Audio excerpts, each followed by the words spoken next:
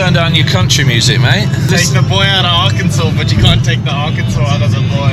Sorry, mate. I know you're bang into your country and western. Just on our way to round 1. Both teeing off at 8:10 today. I'm off 1, you're off 10.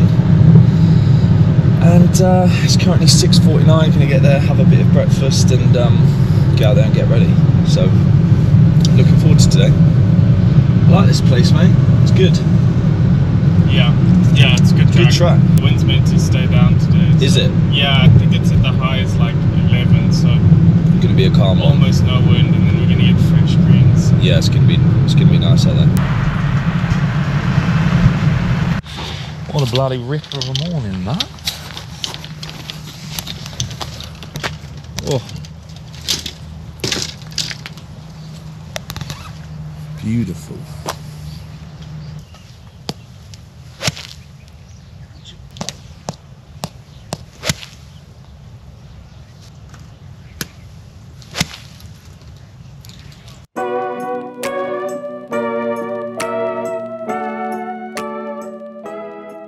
Going Stu Krog, ultimate spinner. Oof. Not bad. Right, Stu, teach him how to play how to chip around here, basically. What'd you do? Just gotta use a bunch of bounce, because then the more down you hit on it, then you can just spin it. But show us the breakdown. I mean, there's just so many. It's just all set up. Yeah. If you set it up good, I always set it up really open, just so if I do shut it down, there's still a lot of bounce. I mean, that thing is like ridiculous. Look how open that thing is. It looks so easy. Because I keep I find I'll chip around the green, and every now and again it will just go boom, and then I'm stuck. You want none of this. Yeah. None of this leading edge. It's like you want to use all the bounce. When I'm feeling open, it's still not anywhere near as open as it needs to be. Like, I'm laying it wide open, but my tendency is to strengthen it. So it's way open, but by impact, I'm probably there. Yeah. And because I'm also throwing it at it, we're getting rid of like a lot of shaft lean. Yeah. So the shaft's going to be pretty vertical at the bottom. So I'm bouncing it with the back of the club and not the leading edge. Mm-hmm. And that's why it'll just and come there's out. a lot of margin for error then, right? Yeah, it just comes out nice and... Oh, that's so nice. Like you don't have to swing it as much, like once you've got the feeling of the low point.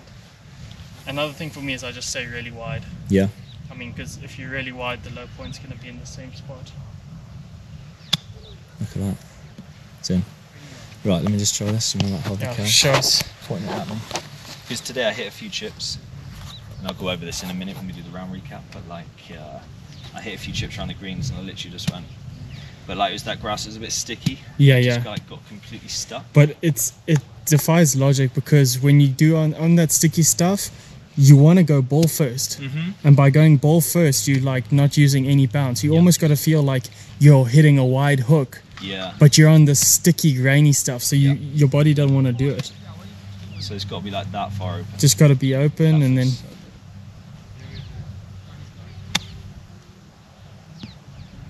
Alright? Yeah, not too bad. You could probably get a bit like closer to the ball and upright. Closer and upright. Yeah. Try get a bit wider. Bit wider, yeah. Just hold it. Yeah, because when you get steep, it's gonna force you to go straight left.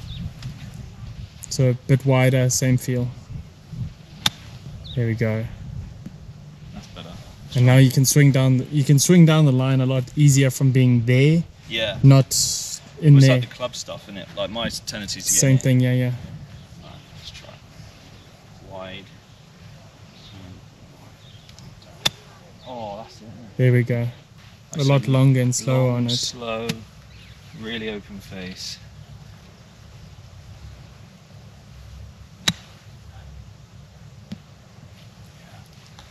And that was like not the best of strike either. No, exactly.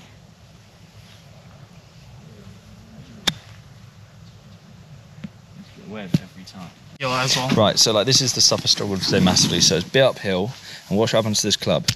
Watch that contact. That's with leading edge, so it just goes pop, pop, and then if you go in there with leading edge, it just kills it.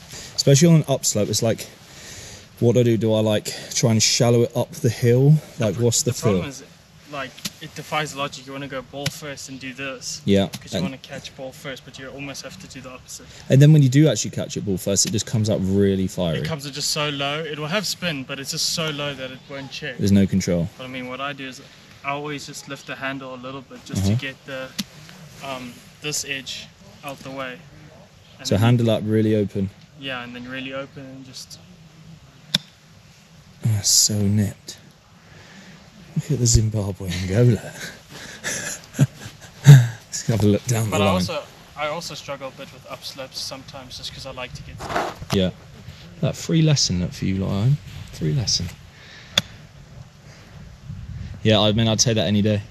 I made double twice today where I could have just like got it on the green, but couldn't because I'm struggling so much with this grass. But it just defies logic because you want to cover it. Yep. And you just got to tell yourself no.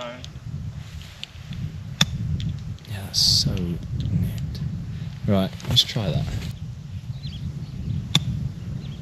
That's the one. Yeah. So you think you can do this on English grass as well? Because that's the only thing, because it sits a bit lower in the grass in England and there's a bit more, it's a bit firmer underneath. In England, but I played enough in the US and everything where, I mean, in the US that was my problem because when you get Bermuda into the grain, like if you can chip in Florida, you can chip anywhere. Yeah. If you get Bermuda into the grain, it's even worse in this cuckoo. Because the Saffers usually don't worry too much about the grass in England, do they?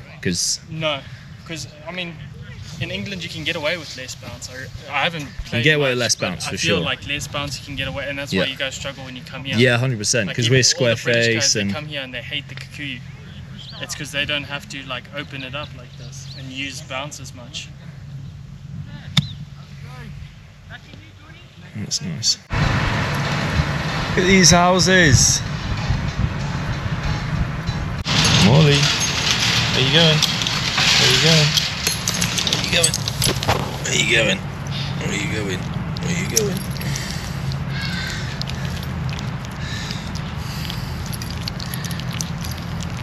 Just to go over round one from Ebotse Links. So this is the Bushveld Tour, Tour Champs, Ebotse Links. Really good golf course, really enjoy this golf course. The scoring this week's not going to be silly low. It's like just a proper course that you need to play well. Can't be smashing driver everywhere. Sort of like inland links, if you saw from the video I did yesterday in the practice round. It's pretty tight, quite a bit of water as well, so a lot of tee shots where it's like really demanding. And yeah, I absolutely love this place. Really enjoyed it today. Wow, I say I really enjoyed it. I really enjoyed the golf course. I'm still struggling to have sort of like rounds that are uneventful in a good way because my short game is still a weakness. It's just got to get to a decent standard. I want to get to a standard where it's like could even be like a strength in the game. There's no reason why not. It's just a bit of technique and then just repetition. Getting into today's round, started off with 2 birdies and then had quite a lot of birdie putts leading up to hole 6 or 7, made drop, and then hole 9 had 140 meters as a straight conversion to yards because of the altitude here at Joburg. So whenever I say meters, just imagine it as yards. 140 meters into 9, back pin, slightly downwind, in between gap and wedge, hit a little wedge, slight pull, landed it on the green, popped over into some like long, foot-long rough. You can't get at it unless you just basically got to play bunker shot, hit it as hard as you can. Ended up getting it onto the green, 3 putts, 6. At that point, was leading the tournament, make double, 1 over. And then that's sort of the story for the round. I made 6 birdies, 3 doubles, and a few bogeys for 3 over. This week, 3 over is not like a massive disappointment. This week, level par is a fairly good round of golf around this place because it's very demanding. Cut through 2 rounds is probably going to be about 6, 7 over. It's just got to get the short game in a good spot because it's killing me right now. The long game's feeling good. Making lots of birdies, get rid of the shit, and then we'll be in a good spot. So yeah, there'll be some good reports tomorrow. Just keep your eyes peeled tomorrow night. We're going low.